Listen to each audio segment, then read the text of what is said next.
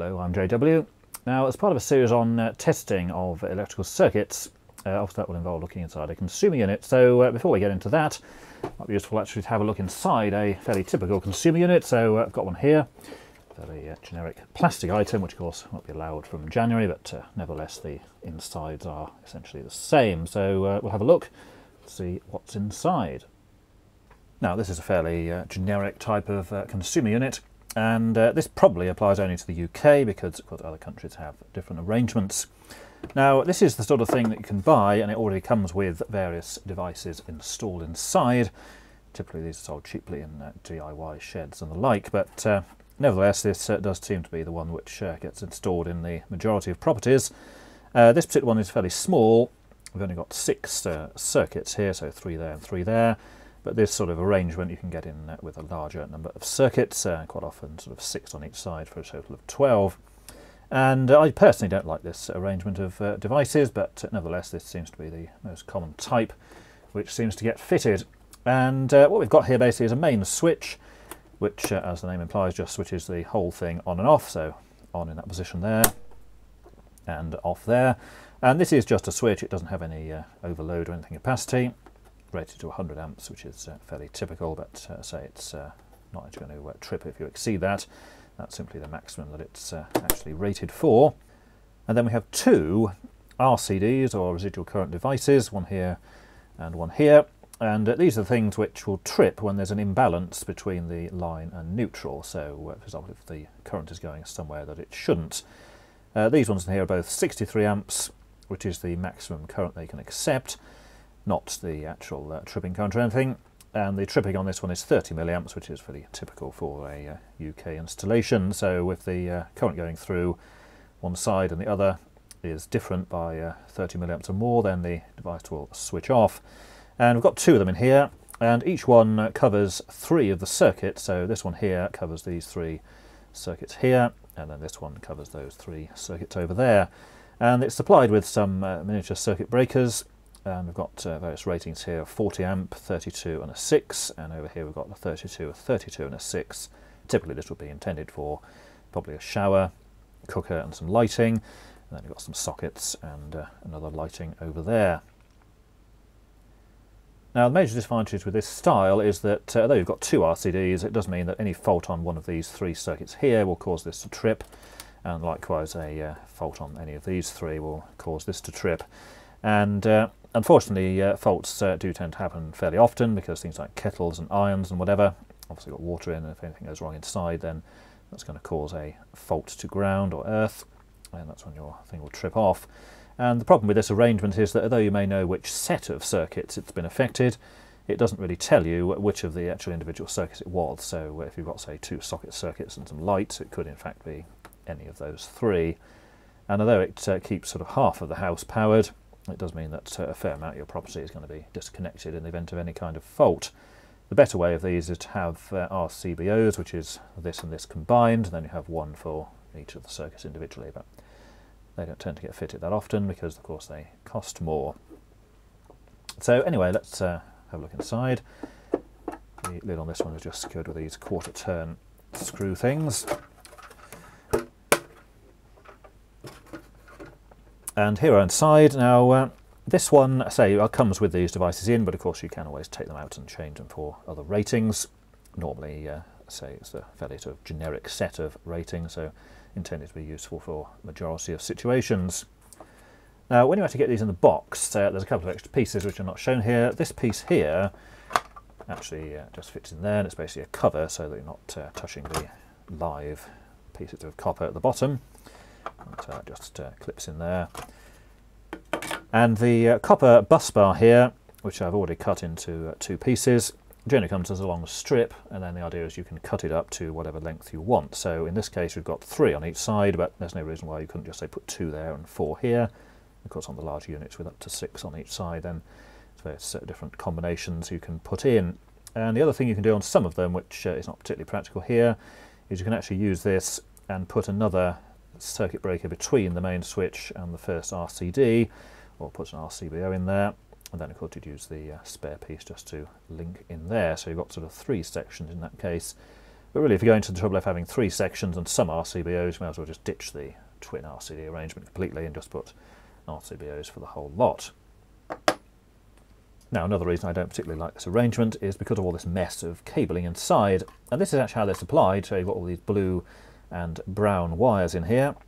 And of course this is necessary to link to the various devices. Now, the usual arrangement with these is your mains power will come in at the top of the main switch here. In this case it's line here on the left and neutral on the right. And so that's just a switch, so obviously on or off. And then at the bottom here we've got the neutral coming out via this blue wire. That goes up to the bar at the top, and then the line comes out on the brown one, and that actually loops around underneath there and comes out the top, and that goes into the top of each of the RCDs, so here and here.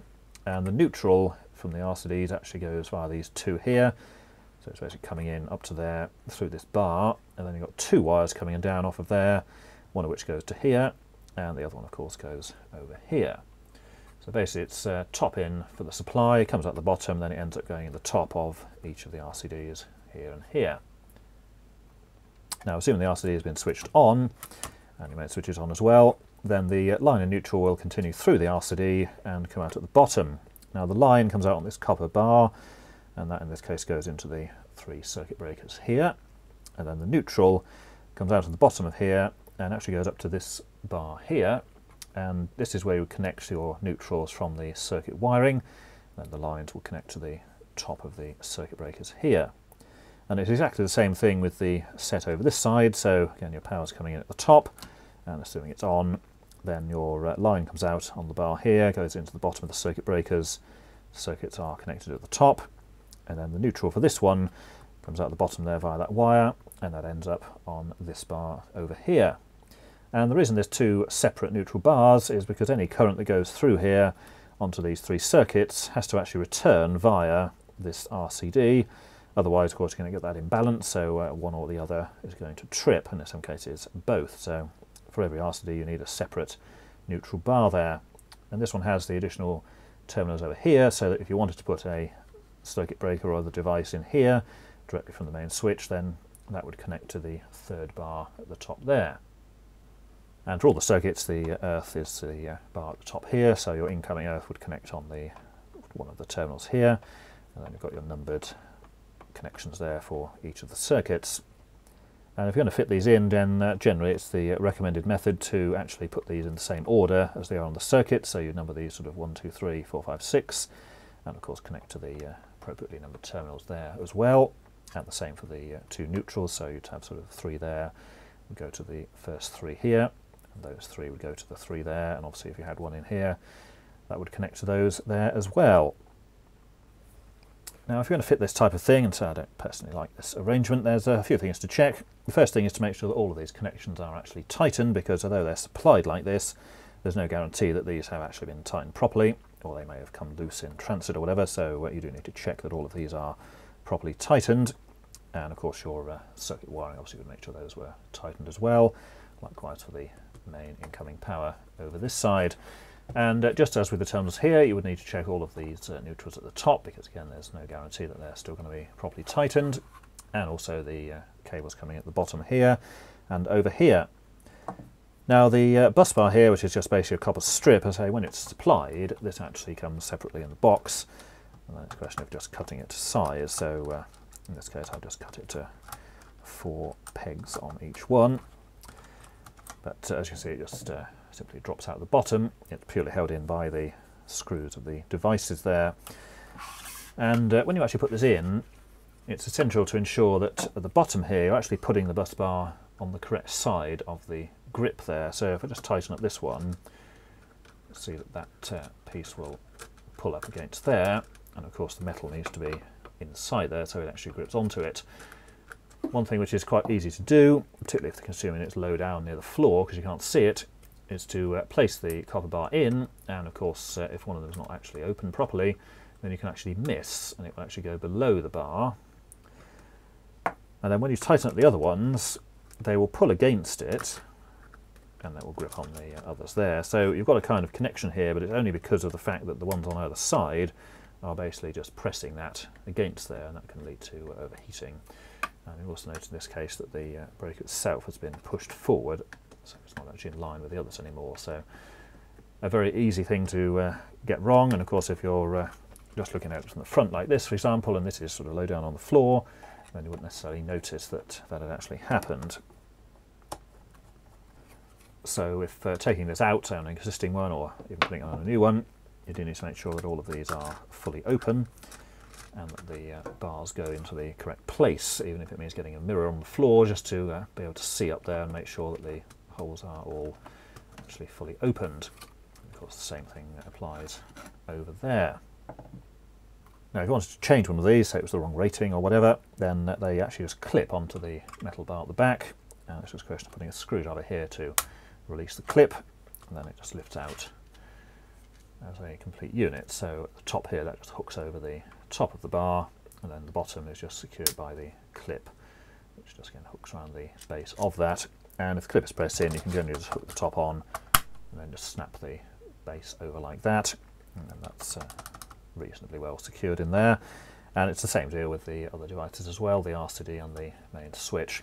Again, they just clip over the top and the bottom of the bar at the back. On this particular design, and in fact most of them, you can actually remove the bar completely just by loosening the screws here and the one at the other end, and then this whole assembly can just lift out. Of course that's much easier when it comes to fixing it on the wall. And of course you can also disconnect all of these wires here if you would like to take the whole assembly out. Of course if you're doing that, just make sure that they go back in the correct places.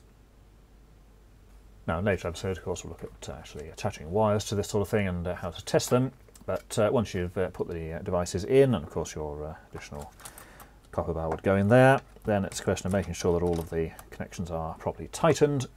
And this goes over the front because all of this copper here would be live when the things are actually switched on. So of course that's there just as a sort of secondary cover with the warning label on it. Generally if you're going to take this off, make sure that the switch is actually off before doing so, because say all of this is literally live, so touching that and that's time to kill yourself. Or maybe if the RCD turned off you probably wouldn't, but in any event pretty severe shock can be had from all of that. Now the cover on this one say just slots over there, assuming you've got them lined up correctly. Now, all of these are actually supplied with a whole sheet of labels. Even the very cheap consumer units always come with a whole pile of labels to stick along the bottom indicating what the circuits are, but sadly it's fairly common to see these installed with no labelling. It's just being lazy, because let's face it, it's not exactly a big deal just to peel off the appropriate label and stick it in the appropriate place. Now so this consumer unit is actually made of plastic, so this won't be permitted from January, which is only a few weeks away at the time of making this video in November 2015.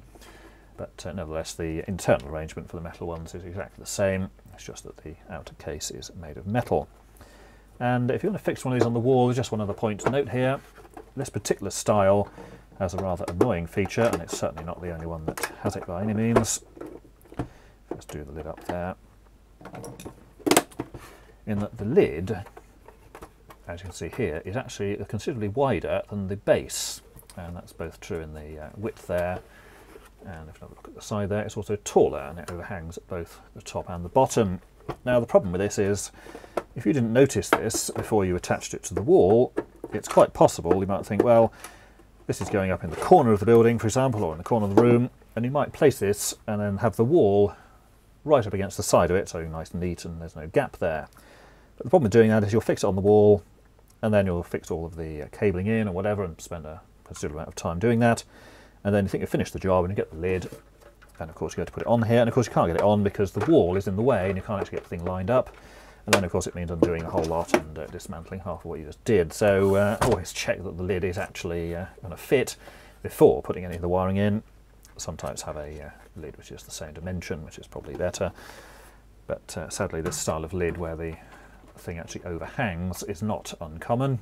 And so if you've got one of those and you've just spent 3 hours or whatever fitting it on the wall, then unfortunately you're going to spend a few more hours undoing it all and putting it back together.